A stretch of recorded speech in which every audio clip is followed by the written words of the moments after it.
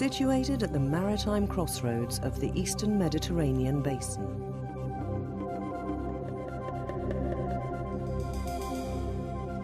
Cyprus evokes images of exquisite beaches, tranquil valleys, and warm and hospitable locals.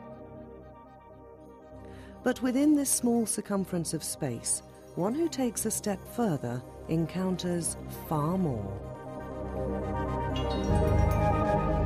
A bountiful array of culture, traditions, and without a doubt, art, whose presence through the centuries documents the changes and influences of many of the island's civilizations. One art form that represents the rich heritage of the island is the mosaic.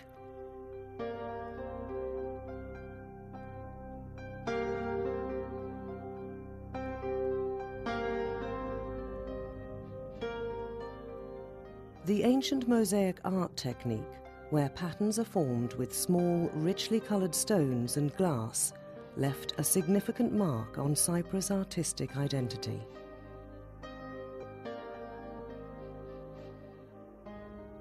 Many contemporary Cypriot artists have studied abroad and have been influenced by varying art forms around the world.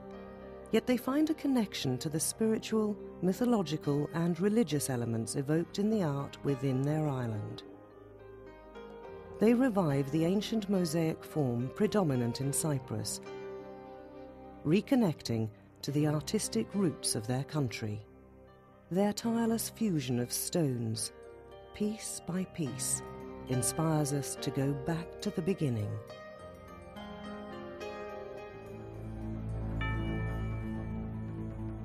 Mosaics reached their zenith during the Byzantine epoch, specifically between the 3rd and 6th centuries AD.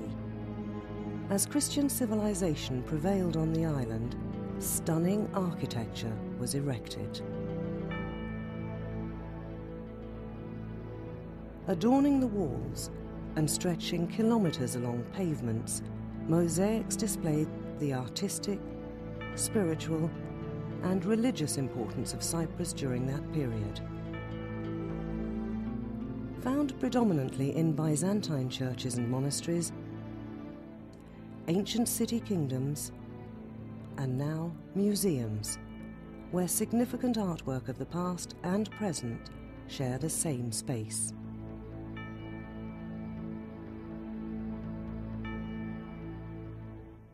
However, in order to investigate the beginning of mosaic art in Cyprus, we have to go back as far as the 3rd century BC, to the ancient city kingdom of Paphos, where the earliest known mosaic is housed. Now a designated World Heritage Site by UNESCO, Paphos is regarded as one of the most important mosaic-producing centres of the Roman world. Mostly depicting Greek mythology, the houses of Dionysos, House of Theseus, House of Aeon, and House of Orpheus retain some of the most stunning mosaics of the Eastern Mediterranean.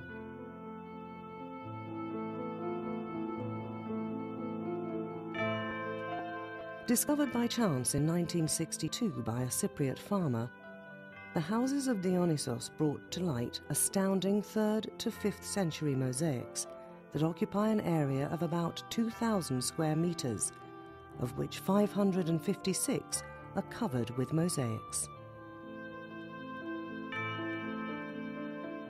The houses of Dionysos mosaic decorations concentrate highly on Dionysos, the mythological pleasure-loving god, and the Cyprus vine, a testament to Cypriot wine production which dates back as far as 200 BC.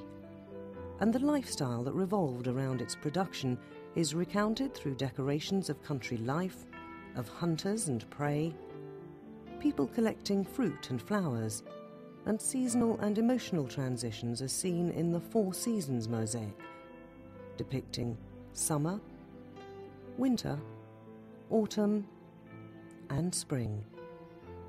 The mythological wine stories continue through the mosaic of the Shepherd of Ilium, who's depicted in the mosaic The Rape of Ganymede, where Zeus, in the form of an eagle, carries away young Ganymede to Olympus to make him the new cupbearer of the gods. The villa of Theseus is built upon the ruins of earlier houses of the Hellenistic and Roman periods. Of the 9,600 metres of space that the building occupies, more than 1,400 metres of this area is decorated with mosaic floors. Thought to be the residence of the Roman governor of the island, the mosaic of Theseus and the Minotaur is known as one of the finest mosaics found in Cyprus. A signature of wealth and status, the mosaic became such a popular art form during the early Byzantine years that artisans were commissioned by the Roman elite to decorate their homes' walls, floors, and public buildings.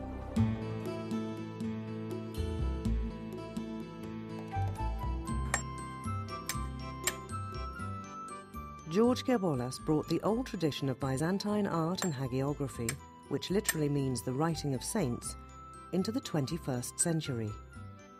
Commissioned to prepare the monumental mosaic work at the Kikos Monastery, it took George Gerbolas 4 years to finish the 25 compositions portraying parables from the Bible. Gerbolas' interest in mosaics began early in his studies. Finishing college in Cyprus, he went to the United States, where he studied at the National Academy of Fine Arts. His passion for mosaics then took him to Greece, where he specialized in Byzantine hagiography and mosaics. Gerbolas uses his art form for communicating with people. By taking from the earth and reassembling the stones into patterns and images, the mosaic connects people with the artwork and the natural world. Whether it's a 21st century design or one dating back to the 4th century.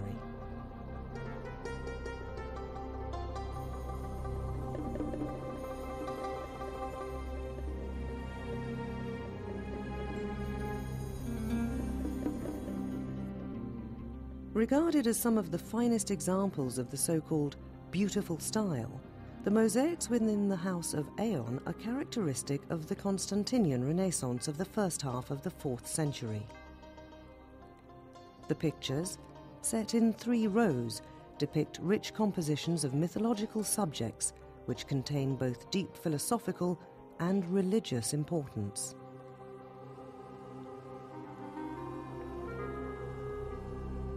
The Christian religion was fully established in Cyprus by this period. Christian themes and symbolism became the predominant